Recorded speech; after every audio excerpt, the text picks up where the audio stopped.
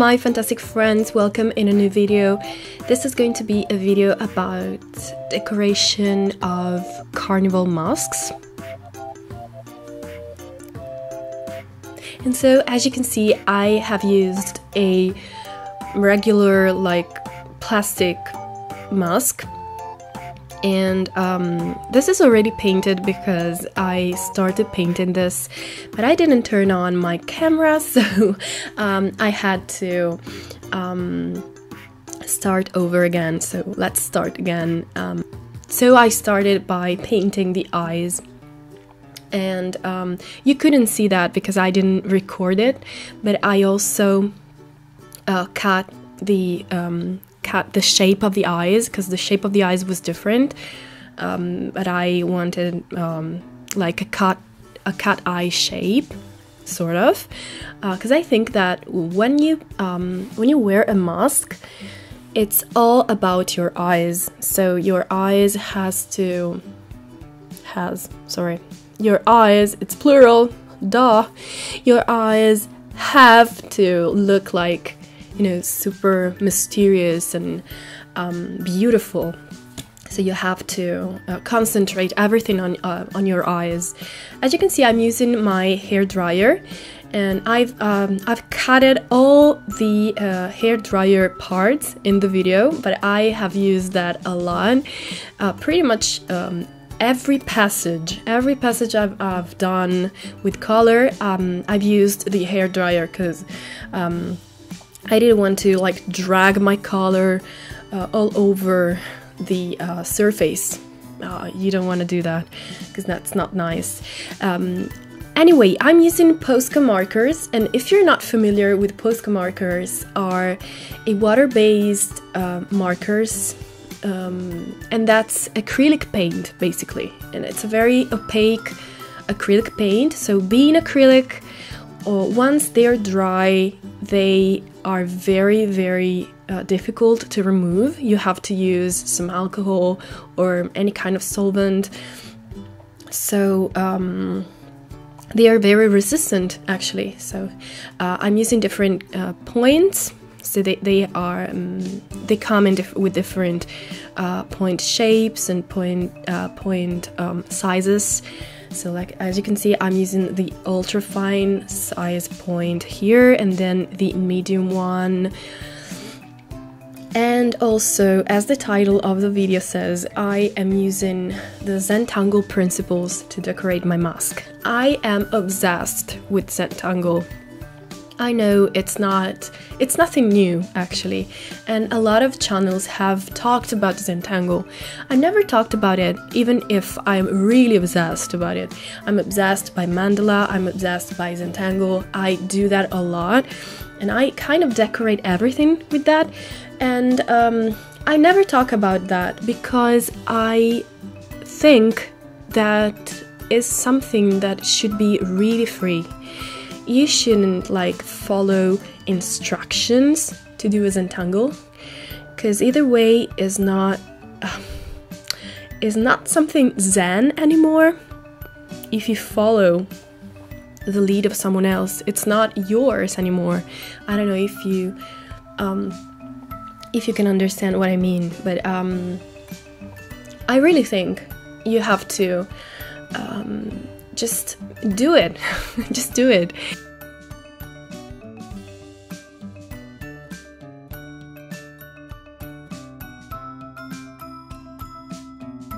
I know that it's not easy for everyone, because some people tend to think too much, and they maybe wonder what do I have to do here? So you don't have to plan. When it comes to ZENTANGLE, it has to be really spontaneous.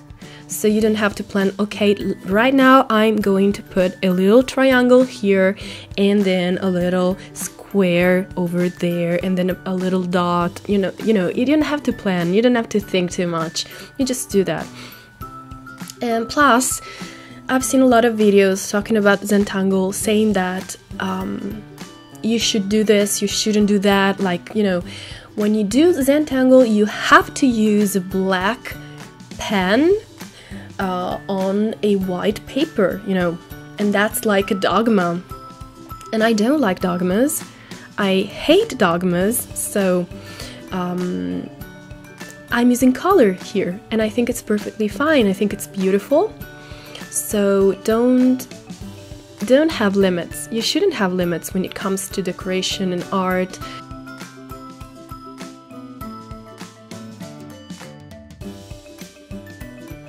So just use all the colors that you want, and if you use colors, you are adding some like something more to your meditation, because Zentangle is actually a meditation, and I don't know if you know that, but it exists something that's called like color meditation. So colors are really powerful when it comes to meditation and like healing your soul.